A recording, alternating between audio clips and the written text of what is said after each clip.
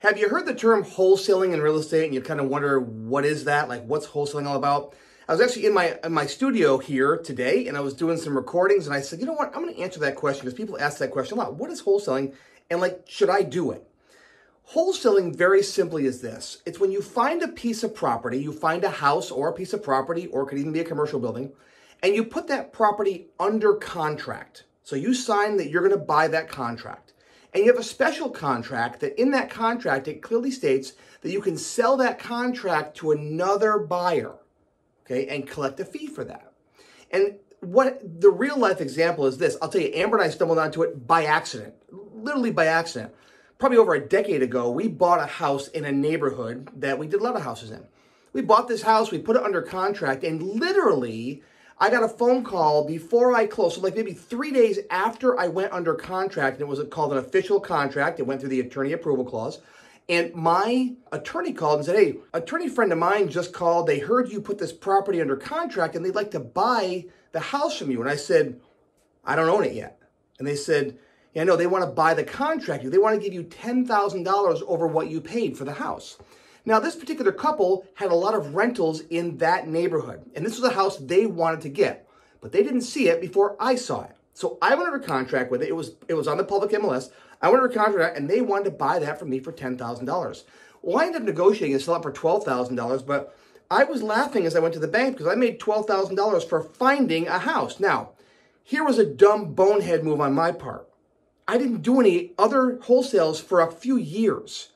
And that was dumb. I thought to myself, well, I don't want to just I feel like a used car salesman. I'm finding houses and selling them. Why do I want to do that? What I didn't realize was that I was turning away deals that I was finding that were not in my buy box. I had a certain buy box I was sticking to. I'd caution you, don't just have one buy box that you stick to because there's a lot of opportunity out there right now. So if any house that was out of our buy box, I would say, no, thank you. That's not in my neighborhood. That's not where I want to buy. That's too cheap. That's too expensive. That's too risky. Whatever it might be, I had an excuse for houses that were not in my perfect little buy box. Here's what people fail to realize. Other people like those houses. There are other people that specialize in inner city, specialize in expensive houses, specialize in cheap housing, specialize in all different types of things that I wasn't specializing in. So I turned around and said to myself, wait a minute, if they want to buy those houses, then I'm going to sell those to them. So we would market and we find those houses. Once we find those houses, we then sell that house. We sell the contract to somebody else. And here's how it works as I wrap this up. If you had a house, let's just say you had a house that you wanted to sell and you wanted to sell it for $70,000. And I come along and say, listen, I'll give you $70,000 in cash for that house. I sign a contract and I say, look, I may take title, or one of my partners or one of my students may take title to the house, or I may have somebody else come in and take it off my hands. But either way, I'll get this house sold. You'll have your $70,000 in the next 3 weeks or whatever the date is. Now, I go to my network of people and I find someone willing to pay me $80,000, $85,000, or even $90,000 for that same piece of property. Why would they do that?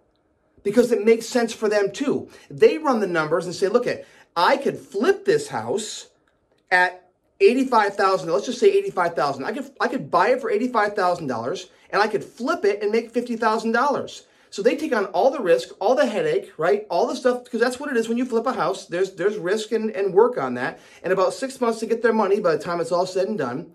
And I can get $15,000 for finding that deal without bringing any of my own money to the table. Because at the closing table, the end buyer that's going to pay $85,000, they bring the $85,000, right? You bring your house.